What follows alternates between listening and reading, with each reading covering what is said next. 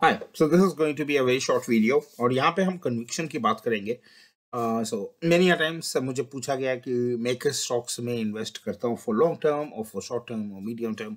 So normally जब कोई trading stocks होती है तो मैं उसको मेंशन करता हूँ। लेकिन for long term stocks I think इसमें आपकी खुद की कन्विक्शन होनी चाहिए और ये जो डिसीजन है ये आपको खुद लेनी चाहिए। ये किसी के कहने पे अगर आप लॉन्ग टर्म इन्वेस्टमेंट करते हो, बिकॉज ये जो लॉन्ग टर्म इन्वेस्टमेंट होती है this is more about a game of having nerves. आपको अपने जो होल्डिंग्स है उसको आपको होल्ड करके रखना है।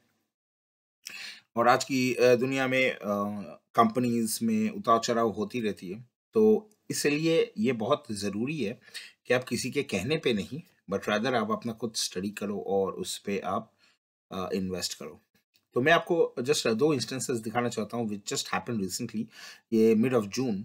सो मैं मिड ऑफ जून में जब ये बजाज ऑटो का स्प्लिट और रादर वो बोनस और ये बायबैक ये सब लेके जब डिविडेंड भी, so there were lot of discussions on going and then we were lucky कि एक दिन बजाज ऑटो का 14th ऑफ जून और rather on 16th of June this is what happened that Bajaj auto ने कहा कि हम अभी बायबैक पे जा नहीं रहे हैं, and that day the stock broke till 3600। Now Bajaj auto is one of the companies in विच मैं पैसा लगाना चाहता था ऑब्वियसली।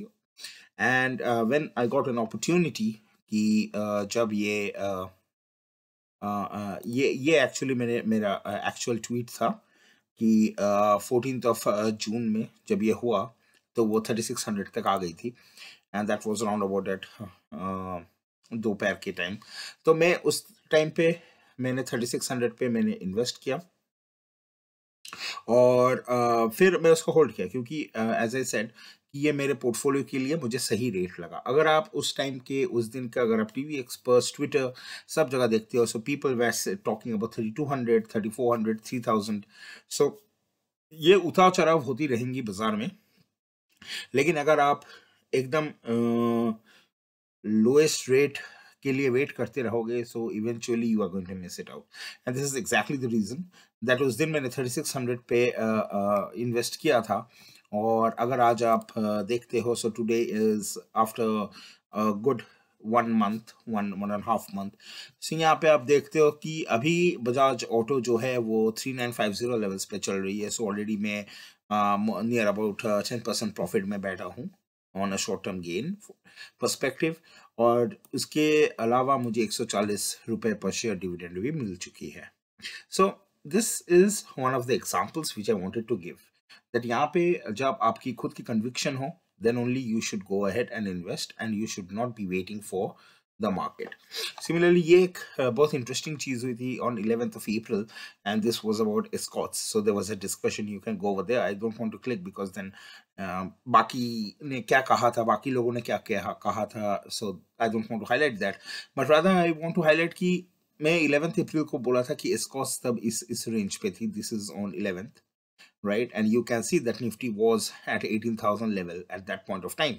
और आज आप अगर देखो तो निफ्टी कहाँ पे गिर गिर के कहाँ पे आ गई है, and Escos was very well able to maintain this whole level। और ये अप्रैल मई जून जुलाई सब, you know, the amount of carnage which happened in all of the stocks over this period of time, but you see that Escos was able to maintain that 1450 levels, and today it's trading at 1650 levels, right? So मैं उस दिन अगर हम जल्दी से बिना कुछ किए अगर हम देखते हैं, हाँ मैं बोला था स्कॉस is a bye for me, क्योंकि और तब ये डिस्कशन हो रही थी कि बहुत सारे स्टेक सेल्स हो रहे थे और ये भी कहा गया कि some big Indian investors they are moving out from here, they have sold all there stakes and everything.